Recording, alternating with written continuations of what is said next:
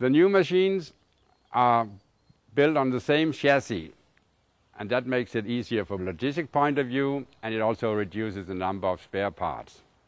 The engine compartment is supported by the new bead tank, giving a very solid construction. The engine compartment is designed as low as the present 350, meaning that both models will now have full rear view backwards. The construction of the engine room, we have tried to keep it even better for access for servicing.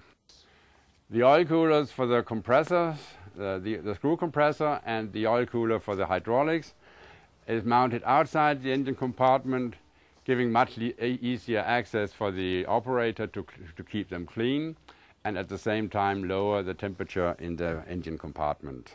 The new models have heavily increased capacity for diesel oil. Now we have 2 times 90 liters.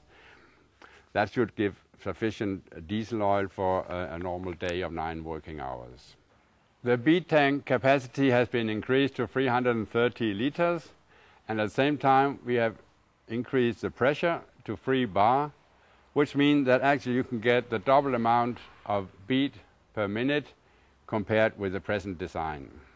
The tank is divided into 2 for those customers who want to have 2 different types of beads for the same day. The tank is prepared for vacuum filling, meaning that the compressed air system on the machine can provide a vacuum and sucking the beads into the tank instead of lifting them. For machines with pressurized tank and spray equipment, we have introduced the possibility of adjusting the tank pressure and the atomizing air from the driver's seat.